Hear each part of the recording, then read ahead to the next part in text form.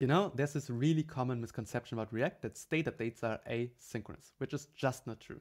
And if we look at this little example right here, where we basically log a state before and after increasing it and try it out, where we basically see both values stay the same for each render, but they still increase between renders, we can easily see why people think that this is async, right?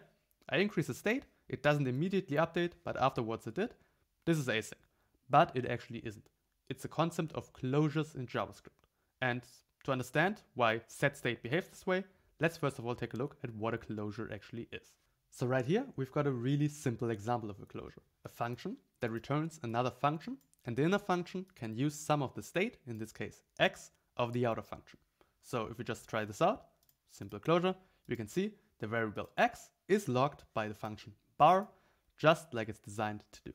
And for a JavaScript developer, this looks totally normal, but many languages actually can't do this, because in most languages, bar wouldn't be able to access the variable x. But what JavaScript does in the background is it creates a closure, which is basically a function that still has access to x, even though it's not really inside of its scope, because the scope of x is lost as soon as foo is done executing. The variable x will need to stay in memory and be enclosed inside of the variable bar, so that when bar is executed, the current value of x can be fetched, so that, in this case, the variable can be used to be logged. So basically, a closure is a way to create a function that uses stuff from outside of its scope, even if the scope the variable was originally in doesn't exist anymore.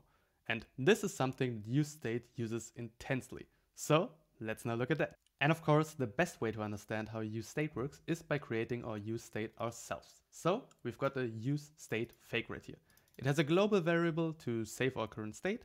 If the variable isn't set that, then it will be set to our initial value of the state, just like in a normal React UseState where you can pass the initial value. And then we return the value and a function, in this case to increase it, because I didn't want to bother with the whole set state logic. But to still see that the current value is updating, we are logging it before increasing it to basically see every single button press. And the implementation is actually quite simple as well. We are basically calling this with a value of 1. We are not destructuring it right away. We are destructuring it inside of the onClick. You'll see why that is shortly. Then we run the inc and log state. And we are console logging the value after increasing it. So basically, just like this second console log count right here, we are console logging value after the increase. What we'll do is we override UseState with our UseState fake initial value again, which is basically simulating a re-render. So now let's first of all try this out, and we can see it behaves exactly the same way as React. So we are at least close to simulating this problem. And now to really understand what's happening here, we basically stop simulating our re-render. So basically we're saying, okay, only the first time that this state updates, we want to update our state value right here. So we never re-render basically. It's like a useRef now. And if we now just reload and click our explanation again, we can see the variable inside of our UseState fake still updates, because that's this run right here. That's basically using a closure to still be updated every time. But this one, which is just passed by value, so whenever the UseState fake is run, the current value is returned in here and not some kind of reference that will update, because that's just not possible with primitive values. And what we're seeing is, yeah, the value of course can't update because this state never updates. And if we now just simulate the re-render again, which is basically what React does, then we can see everything behaves just like with React. So what do I actually mean with simulate re-render? Well, every time that this little set count right here runs, React will know, okay, I've changed this state. So everyone that uses it will need to re-render. And re-render is basically just calling this function again, right?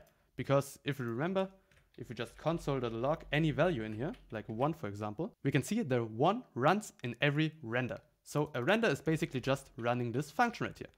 And yeah, this is basically why the count updates whenever a re-render happens, but not whenever we try to console log it inside of a render.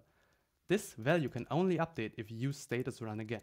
And every time that our function app, for example, right here runs, UseState will be called again, because yeah, it's directly calling UseState.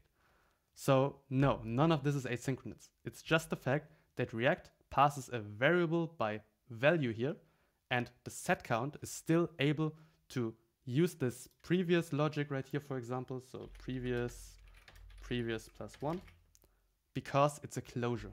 And this closure magic basically is what's happening for us to be able to update state without having to worry about, is the current value up to date or whatever.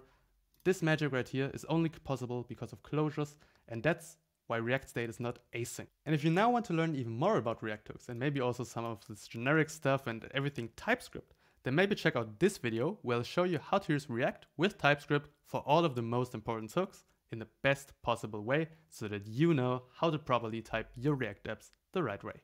Have a good day.